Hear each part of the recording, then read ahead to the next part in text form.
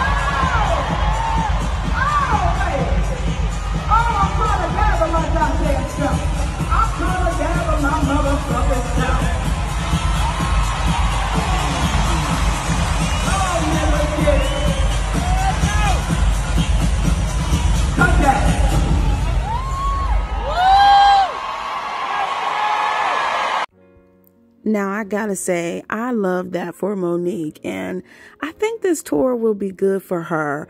But people were excited to see her, and someone says standing ovation from the start. Don't mess with Mo. She is an icon. Then melodyshari's manager, Miss Dawn Michelle, jumped in the comments. She says, Team Monique since the 90s, period. Let God keep using your enemies as your footstools. And now it was stated that Katt Williams did fund this tour with his own money. So the fact that he is selling out venues of this size, they said, y'all can't talk about Katt Williams.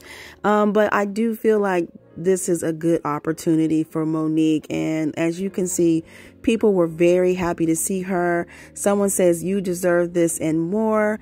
And another person said they basically got chills from that standing ovation that she got. But overall, we know Monique has starred in several projects such as The Parkers, which lasted 5 seasons. And she had a critically acclaimed role in Precious. She headlined in the past for her allegations against Hollywood blackballing her for her role in Precious. But overall, since her Thursday's episode of Club Shay Shay aired, Monique has remained a trending topic for her honest conversation that she had with Shannon Sharpe. So you guys, sound off in the comments below and let me know your thoughts about Katt Williams giving Monique this opportunity. And do you think this will be just all around good for her? But once again, thanks for watching, you guys, and I'll talk to you in the next video.